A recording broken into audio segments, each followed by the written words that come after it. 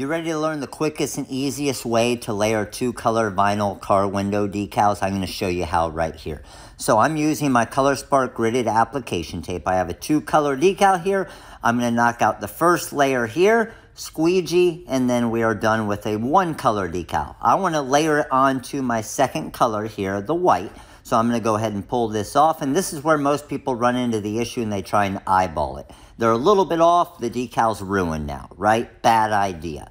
Here's what you're going to do. You're going to grab some parchment paper, drop it down, put that first color on top. I can move it around, squeegee that right side, lift it up, pull the parchment paper out, and you now have a perfect two-color vinyl car window decal ready for your customer. No registration marks needed, which means you don't waste extra vinyl. Make sure to comment with any questions and follow for more videos.